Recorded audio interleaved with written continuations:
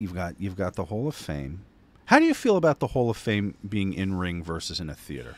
I don't care for it, but I know it just logistically and monetarily, they're pushing that out and putting SmackDown there. So that's the last time they did it was like that. I mean, I don't like it because of what happened to Brett.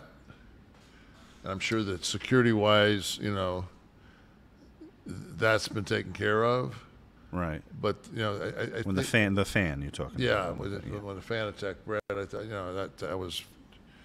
I mean, I love him to death, and I was just like, this is supposed to be a special night, and Jim is deceased.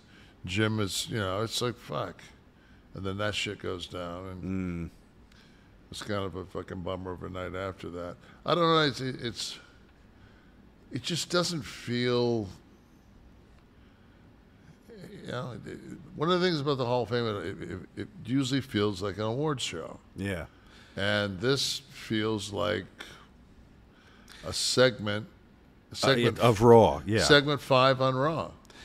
Some of the pageantry of the stage and seeing the wrestlers in the audience watching the stage. It was an Oscars type vibe. I hope they go back to that.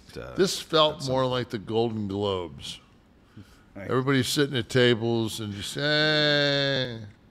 Everyone shits on the Golden Globes, don't they? Yeah, I always like them. Anybody wants to throw me one, I'll take it.